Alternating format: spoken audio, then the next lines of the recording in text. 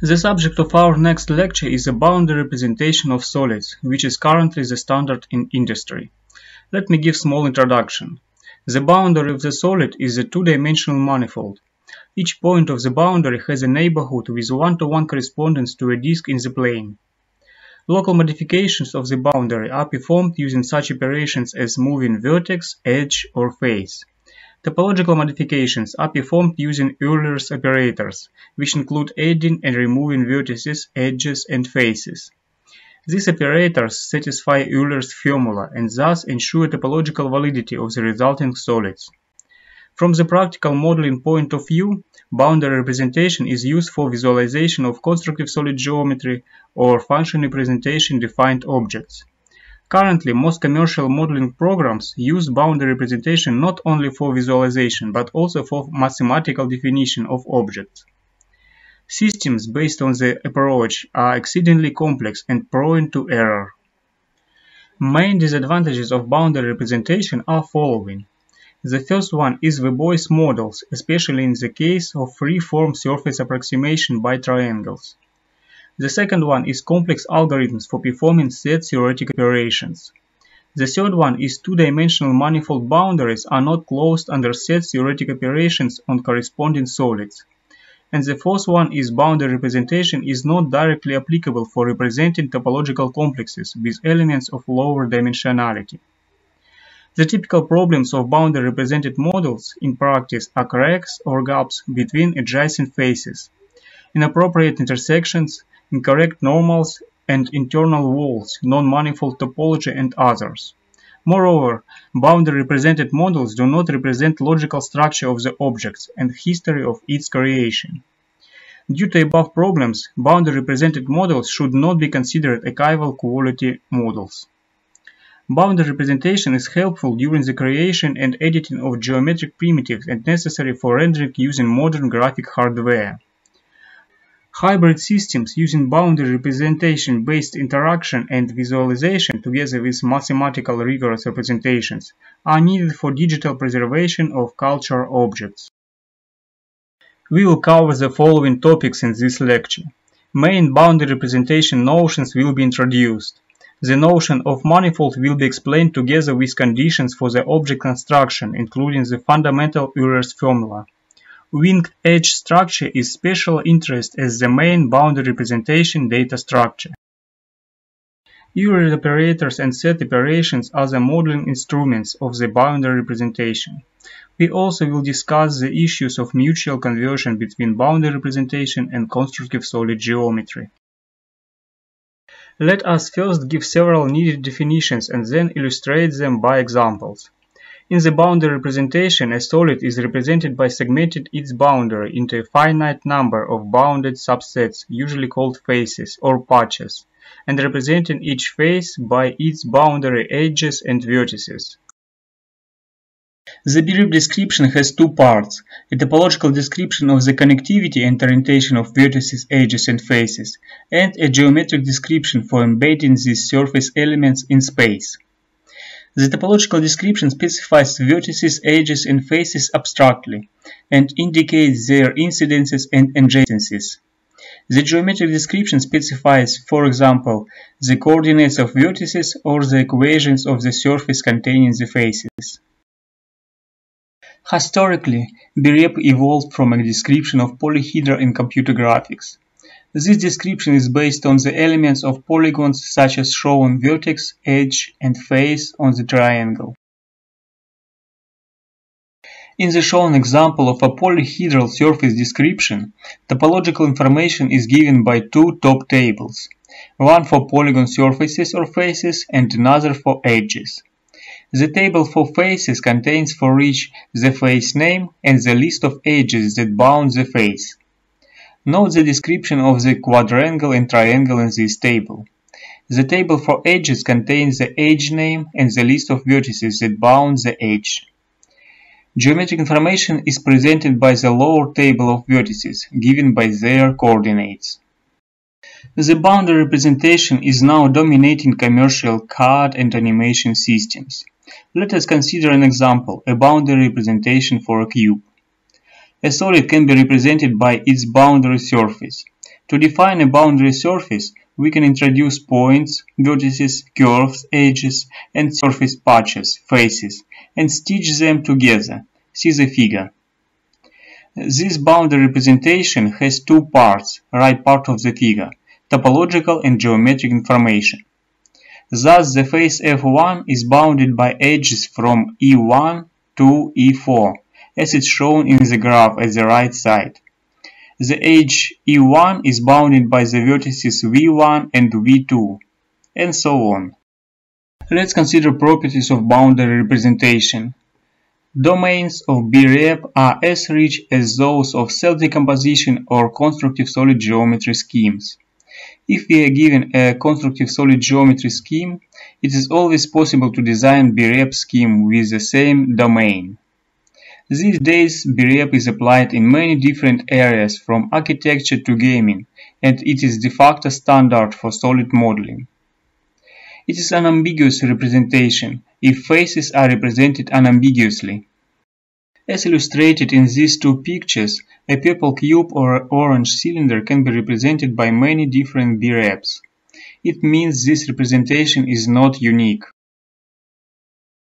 Validity of BRep is a huge problem because of corrects between face control requires expensive calculations. BRep is not concise at all.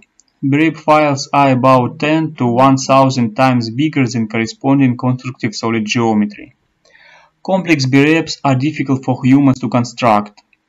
This representation is efficient in line and shaded drawings, and also good for graphics interaction, for example edge selection and moving, and topological applications, for example to calculate the solid genius using Euler's-Poincare formula. There exist polygonal and curved faces in BRep. Curved faces can be approximated by polygons or represented by parametric or implicit surfaces. The notion of the face is unfortunately not well defined in the case of curved surfaces. See the example. What are the faces here? See the solid object at the left. Its boundary representation is shown at the right. It consists of 9 faces. 2 of them have holes and 1 has curved surface. Even from this simple example, it's clear that it's not easy to build a BRep model manually. Two-dimensional manifold or simply two-manifold is a formal description of a surface with good behavior. Every point on a two-manifold has a neighborhood of points around it that is topologically the same as a disk in the plane. There is a continuous one-to-one correspondence between the neighborhood and the disk. On a two-manifold, each point shown as a black dot has a neighborhood of surrounding points that is topological disk, shown in gray in A and B. If an object is not a two-manifold, then it has points that do not have a neighborhood that is topological disk. In the example of figure C, more than 2 faces share an edge. Any neighborhood of the edge point contains points from each of those faces.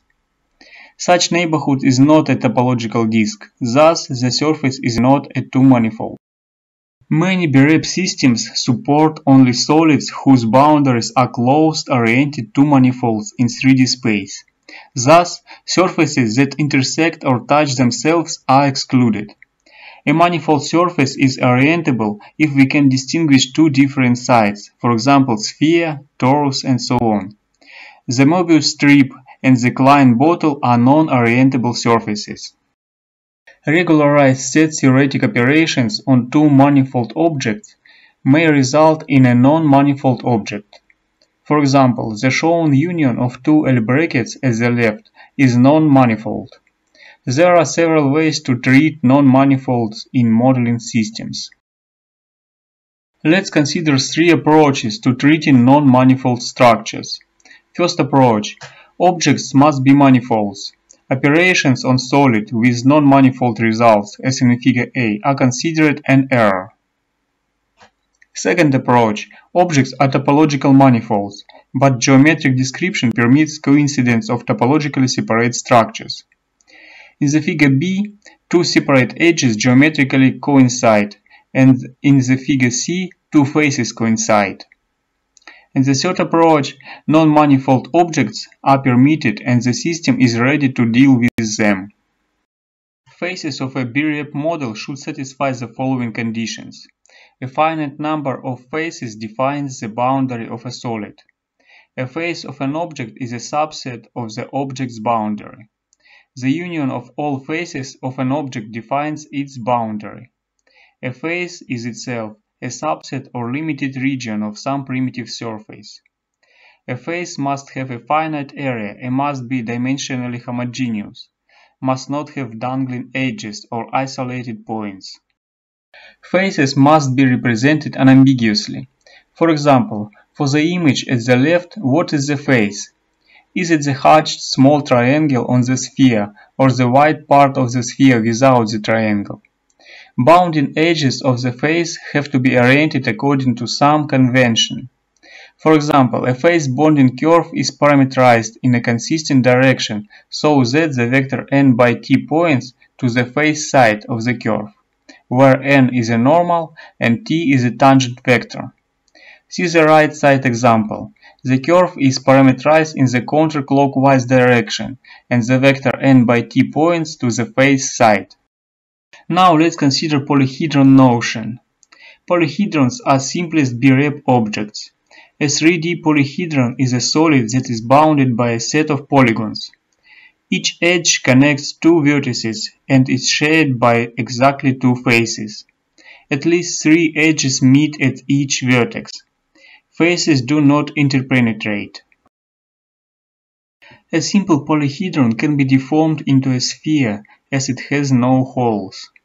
It's characterized by three numbers: v numbers of vertices, e number of edges, and f number of faces. These values are shown on the slide for some simple polyhedra. The BRep of simple polyhedron satisfies Euler's formula. Let us check it for a cube. 8 vertices minus 12 edges plus 6 faces equals 2. The BRep of two manifolds that have faces with holes satisfies the generalized Euler's formula, where the new items are: h is the number of holes in the faces, c is the number of separate components or parts, g is the genus, which is number of through holes or the number of handles. For a sphere, g is 0, for a torus, g is 1. Topological relationships of adjacency and incidence are important in BRep processing. A polyhedron has 9 classes of topological relationships between pairs of elements, vertices, edges, and faces, as shown on the slide. For example, the second in the top row relationship means all edges adjacent to the given vertex. The first relationship in the middle row means two vertices incident to the given edge. Another example is the second in the bottom row, means all edges incident to the given face. Different applications need different adjacency information. The first group of relationships are needed in wireframe or vector graphics to know how vertices are joined. The second group of relationships is used in set operations to know the ring of faces around the vertex. The third group of relationships is adjacency among faces. It's needed in Euler operators. Now let's consider wind edge data structure. This structure represents the boundary of a manifold polyhedral object. The topological information is as follows. Each face is bounded by a set of disjoint edge cycles. One cycle is the outside boundary of the face, the others bounding holes. Each vertex is adjacent to a circularly ordered set of edges. So the vertex table specifies one of these edges for each vertex. For each edge E1, the following information is given. See the figure. Incident vertices are V1 and V2. Left and right adjacent faces are F2 and F1. Two edges that share vertex V1 are E2 and E3. Two edges that share vertex V2 are E4 and E5. This structure makes it possible to determine in constant time which vertices or faces are associated with an edge. It looks like a bird or a butterfly. That is why it's called a winged edge structure. Local modifications of a BRep solid includes tweaking, extruding a face, beveling a vertex, and altering edge or face shape. The left image illustrates the tweaking operation. An object on which tweaking operations are performed is shown in the image A. The shape is changed by moving vertex A, see image B, edge AB, see image C, or face ABC, image D. The right image illustrates extruding a face, top image, beveling a vertex, middle image, and altering edge or face shape, bottom image.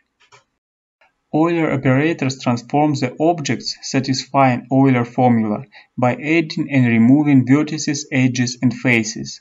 The result should satisfy the formula as well. In the example shown below, a cubical polyhedron is correctly modified in figures A and B, splitting a face into two faces in A and replacing the top face by 5 new faces in B. But in figure C, the result is not a polyhedron because edges 1, 5 and 2, 5 are not shared by 2 faces each, and Euler formula will not be satisfied. A linear combination of 5 primitive operators with their inverses can represent all objects satisfying Euler formula. The list of these basic operations is given on the slide. It's make or kill an edge and a vertex, make a face and an edge, make a body, a face and a vertex, make cavity or passage and a body, make an edge and kill a hole. Euler operators have some clear advantages. First of all, they ensure topological validity of the resulting solids by at least not breaking it. And secondly, they can be used as an intermediate language isolating high-level operations from the underlying data structures. This is a list of Euler operations supported by the geometric workbench BRep modeling system. Let us look at some examples. For example, the MEV command, image B, second in the top row, adds a vertex and makes an edge between two vertices. Then MEF command, image C, left in the second row, can be used to add a new edge to the two existing edges and to create a new face. Now we turn to the next class of operations. These are set operations on two-dimensional BRep solids. General approach for set operation performing is generate and test algorithm.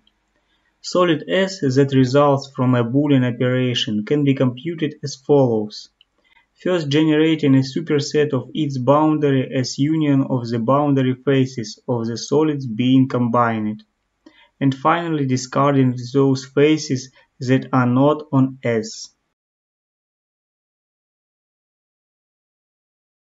Let's consider this algorithm in more detail. Union, difference, and intersection of these polygons A and B are shown at the bottom. Now we can follow the steps of the algorithm for finding the union of polygons A and B. The problem is to find all the loops consisting of active segments that make the boundary of the new solid. The step 1 of the algorithm is to find all intersection points of the edges of A and B, points 1, 2, 3, and 4. The step 2 of the algorithm is creation segments of the edges of A and B. Each logical segment can include several straight line segments. If the boundary of A is parameterized by parameter u from 0 to 1, then it has 4 following segments. Step 3. Find a point P0 on the polygon A that is outside of B. Such a point is shown in the top image. Then that segment, here from U4 to U1, is also outside B. Step number 4. Start at P0 and trace A to the next intersection with B. It's point number 1. Step number 5. Trace this segment of B to its intersection with A. Point 4. We have found one loop, but have not checked all segments. Step 6. Repeat step 3. Find a point on A that is outside of B and find the segment from U2 to U3. Step 7. Repeat step 4. Start at the found point and trace A to the next intersection with B. Thus we find point 3. Step 8. Repeat step 5. Trace the found segment of B to its intersection with A and find point 2. We have found another loop. Finally, the active segments making the resulting boundary are following. We use V1 instead of U1 in B because it has its own parameterization. In two-dimensional solids are bounded by parametric curves. The idea of set operation algorithms is still to find active regions of the bounding curves. These regions are defined by intersection points or primitives. Let us look at the shown example. A union B subtract C with union of two disks and subtracted square region. Following the algorithm described above, we first can find active segments which belong to the boundary of the two disks union. They are shown in bold lines in the upper right picture. Then we subtract the square and with a similar algorithm for the difference operation find the active segments for the final result. They are shown in bold lines in the lower right picture. The next step is to look at set operations on solids bounded by parametric surfaces. The idea is to bring the presented algorithm one dimension higher. Points bound active regions on curves, and curves bound active regions on surfaces. The active surface regions or faces on all the primitives define a closed surface of a solid. In the shown example, solid A is a cylinder, B and C a planar half spaces, and D is a solid ball. The constructed solid is made by intersecting the cylinder A with both planar half spaces C and D, and then by making union with the ball. The set theoretic expression is shown on the slide. A intersect with B and C, and union with D. The detected active regions of the four surfaces are shaded in the UW plane. For the cylinder surfaces A at the lower left, for the sphere D at the lower right, for the two planes in the top right images. Let's consider such problem for BRep as point membership classification.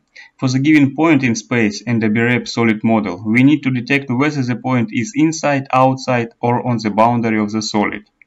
Standard algorithm for it is casting array from the given point in arbitrary direction and counting how many times it intersects the solid's boundary. If the number of array surface intersection points is odd, the given point is in. If it is even, the point is out. The example of casting array is represented on this slide. The array cast from in point P has 5 intersections with the polygon's boundary, whereas the array from out point Q has only 2 intersections. There are problems with casting array. The first question is how do we count intersections when the given point is on the boundary? The next problem is that numerical errors associated with the intersection calculation may produce wrong counts. And the third problem is that array may intersect an edge or a vertex or partly line in a face or an edge. How do we count intersections in such singular cases? This is illustration of such singular cases on this slide. Another example of a singular case where array intersect an edge. There are solutions for such cases. First of all, you can choose an array that does not intersect any vertices or edges and does not lie in any faces or edges. Or you can cast several arrays in different directions and use the value that occurs most often. Or you can use more complex algorithms. Now let's consider conversion from constructive solid geometry representation to the boundary representation. The provided conversion between representations is the main requirement to the hybrid solid modeling system. Exact conversion from CSG to boundary representation is called boundary evaluation and consists of the following steps. The first step: consider all pairs of intersecting primitives in the CSG tree. The second step: for each pair obtain a set of space curves in which they intersect. The third step: classify each curve against the solid. We can determine those segments that are on the boundary of the solid. Each segment will be an edge of the boundary representation. Step number 4. These segments now define faces of the boundary representation on the surface of the primitives. And finally, step number 5. By considering the neighborhoods, we derive the topological relationships between different faces. Look at the example of the set difference C between solid A and solid B. Edge EAB is the intersection of two faces, face A and face B. Segment 2 of the edge EAB is on the boundary of the solid C, so it becomes an edge of a face of C. We can construct the full boundary of C in this way. The conversion from BRep to CSG is a more complicated procedure. We input boundary description and need to generate a corresponding CSG tree. The first phase, called geometric phase, has two steps. The first one: decompose the whole 3D model space using half spaces. The half spaces are constructed from the phase geometry of the BRep model. The half spaces divide the model space into a set of cells.